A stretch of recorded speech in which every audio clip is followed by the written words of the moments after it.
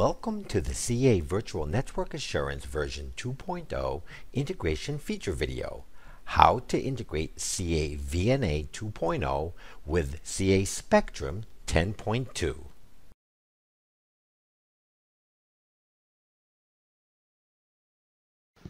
CA Virtual Network Assurance VNA is designed to enable you to meet the dynamic management challenges demanded by software-defined networking SDN, and Network Functions Virtualization NFV environments.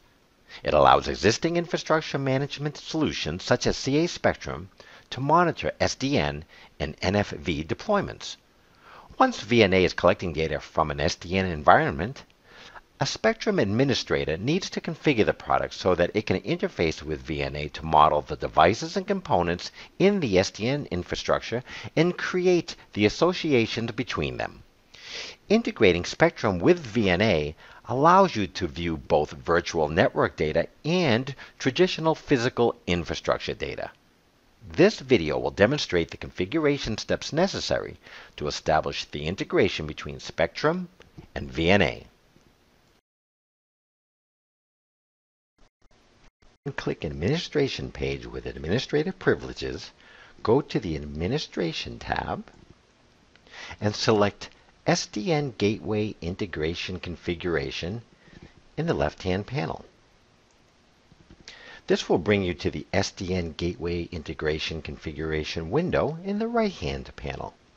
The entirety of the VNA integration is done in this window, which consists of 4 fields. In the SDN Gateway Server Host Name field, enter the name of the host where VNA was installed. This server is referred to as the VNA host.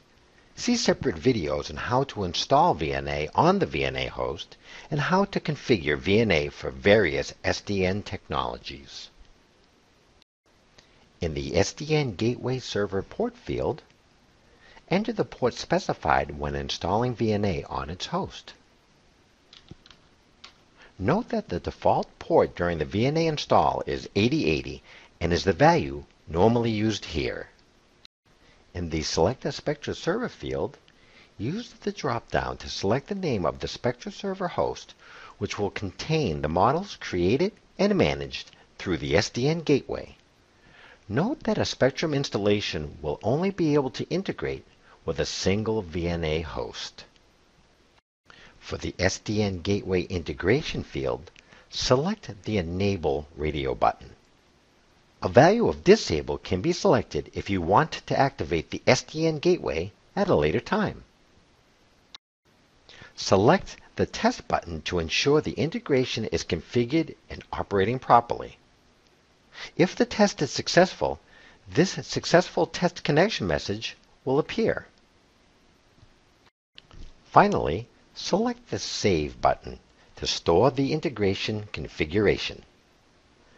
The success message indicates that the storage to the database was successful and that the integration between Spectrum and VNA is now complete.